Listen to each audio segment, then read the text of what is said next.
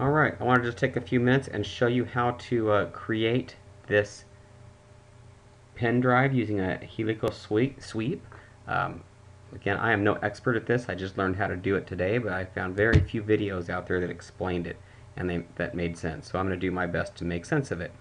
So anyway, this is what we're trying to create. This is what the finished version is going to look like. And so let's get right to it. The first thing that you need to do, go ahead and open up a new file, a new part. This is a part, not an assembly. And we want to go ahead and sketch out our cylinder to start out.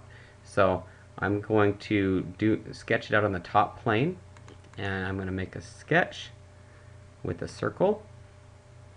Hit this button here and it'll bring back my sketch view. And we want the cylinder to be 13 millimeters. And then we're going to go ahead and extrude this cylinder, and it needs to be 11.684 millimeters. I went through with my calipers and I actually measured all of this out, so that's why I'm putting some crazy numbers in there. So now that we have our cylinder there, this isn't the entire cylinder. This is actually just from this point to this point. What we'll do at the very end, after we've made these teeth, is we'll go back and extrude these ends to make it a complete piece.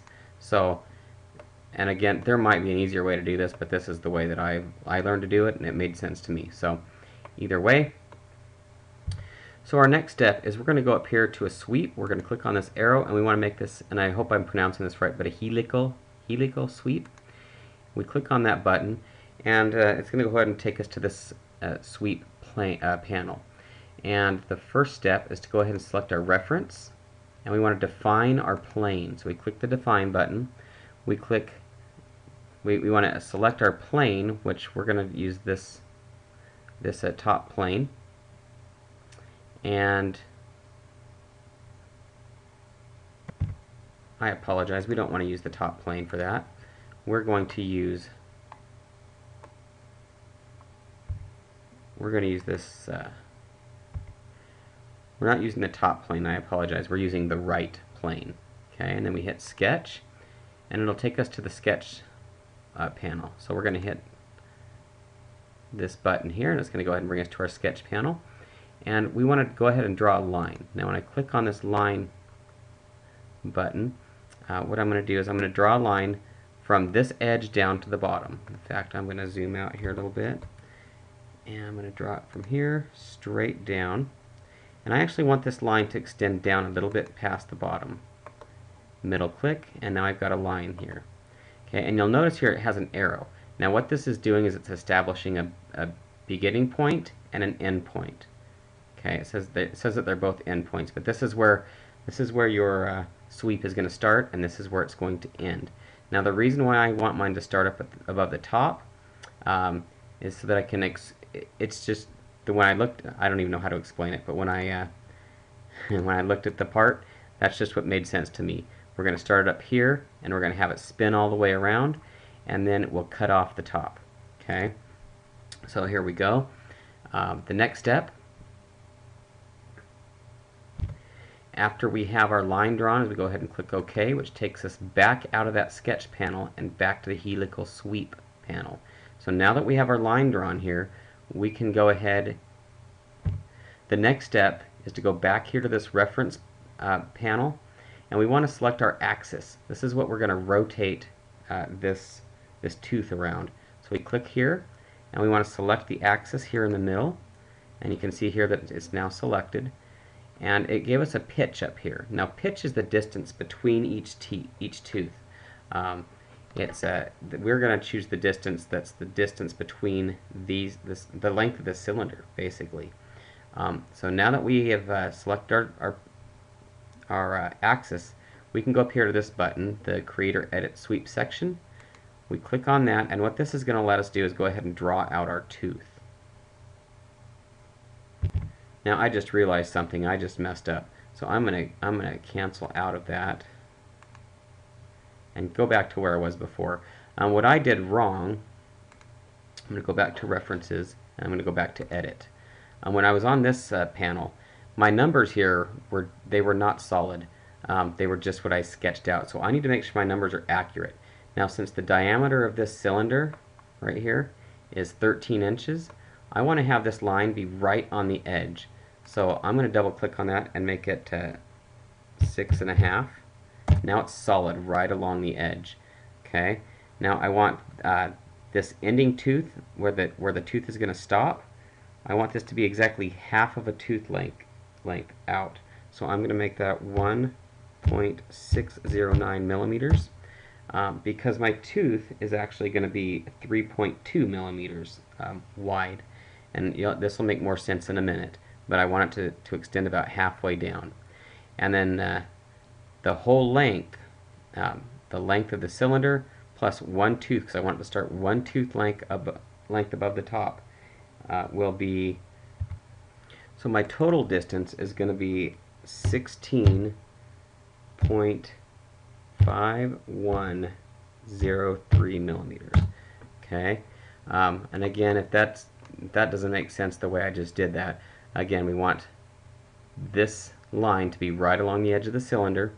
We want it to go one tooth length above the top and half a tooth length below the bottom, and then I added all those up together to get our final number here.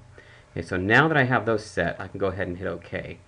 And now I can go ahead and hit my sketch button here, which is going to allow me to go ahead and sketch out my tooth.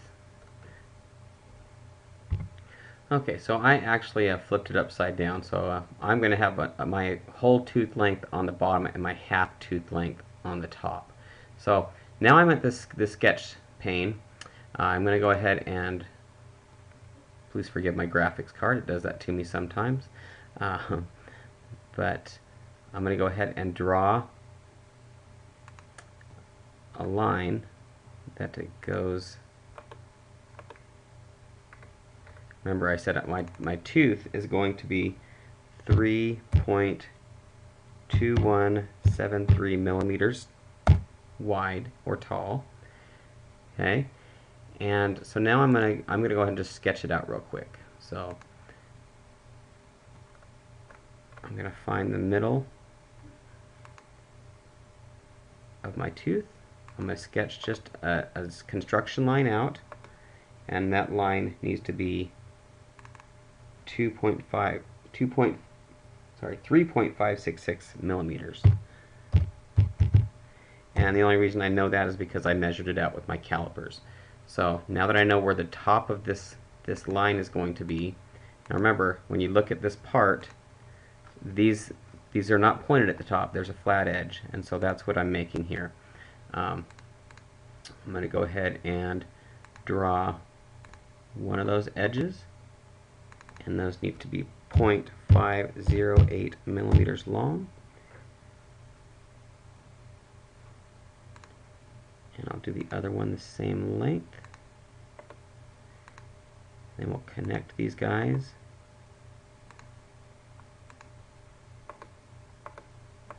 Okay, so now we've got our first tooth made. Alright, the next step, after we've got that tooth drawn out, we're going to hit OK, and it'll take us back to the sweep panel. So now the next thing we need to do is we need to define our pitch.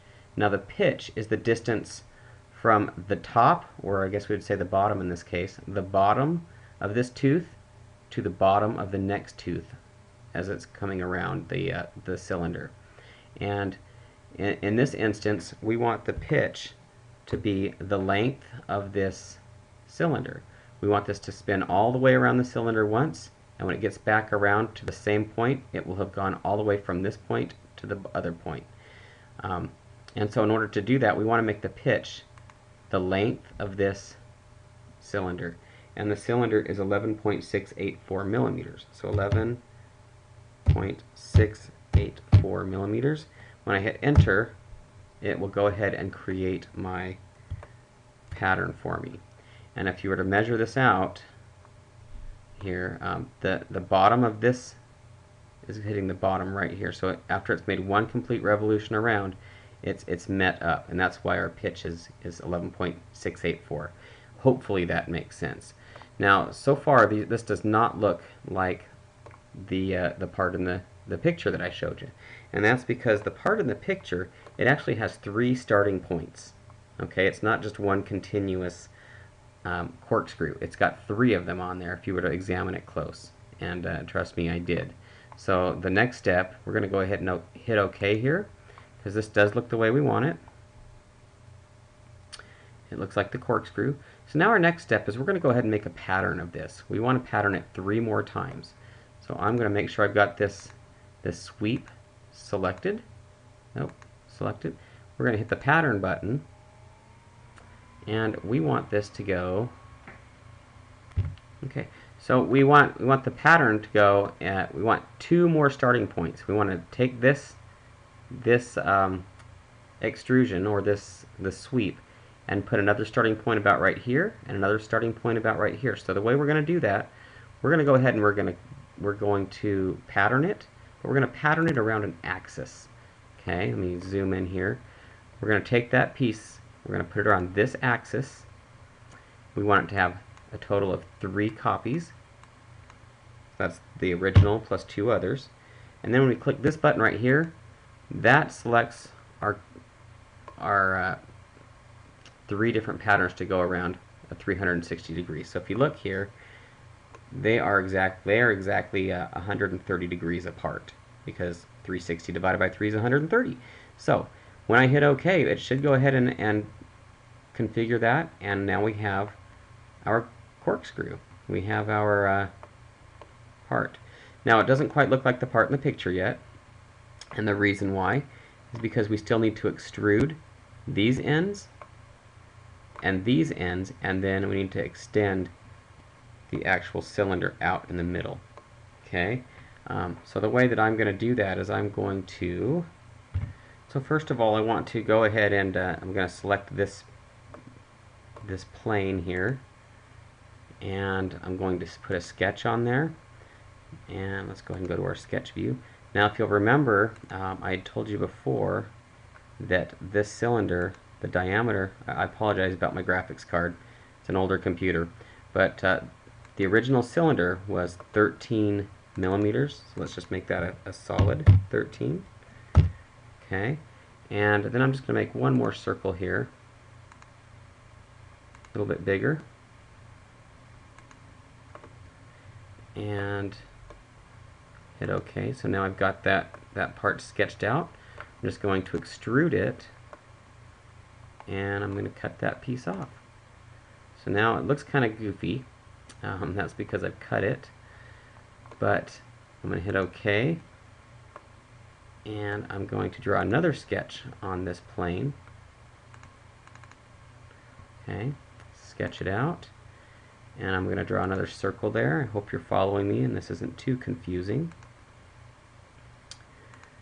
And again, I'm going to draw that circle to 13 millimeters. And this time I want to extrude it 6.333 millimeters. That's what the calipers tell me. And now it's starting to look a little bit more like the original, but I have to do the same thing to the other side here. So let me finish with that extrude. I'm going to do the same thing with this piece. I've selected it, and now I'm going to go ahead and draw that 13 millimeter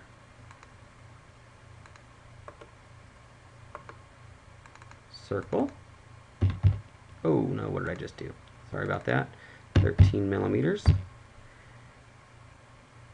And I want to do the same thing to the outside edge so we can cut it off. Okay, that works. And then we will just extrude that piece, and we'll hit the cut button, and now it is cut. Okay, so we have that piece, we have this piece which is cut off, and again we're going to put one last sketch on there. Go to sketch view, put a circle on. If you remember right, 13 millimeters is correct.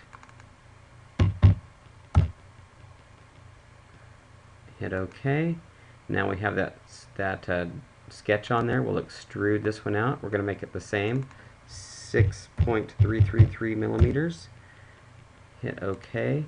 And now we have our piece. Now,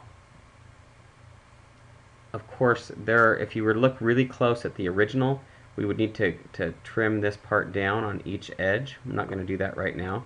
And of course, you would need to go in here and cut out your circles, cut out your bolt holes. But for the most part, we have our corkscrew here. And with the completed assembly, almost completed, I still need to do one more part to it, but you can see that it is now inside the housing, and it drags perfectly. So this is our finished product with its bolts and pins, and it's all set. So good luck. I hope that helped. I hope I didn't just confuse you more, but put some time in it, you'll figure it out.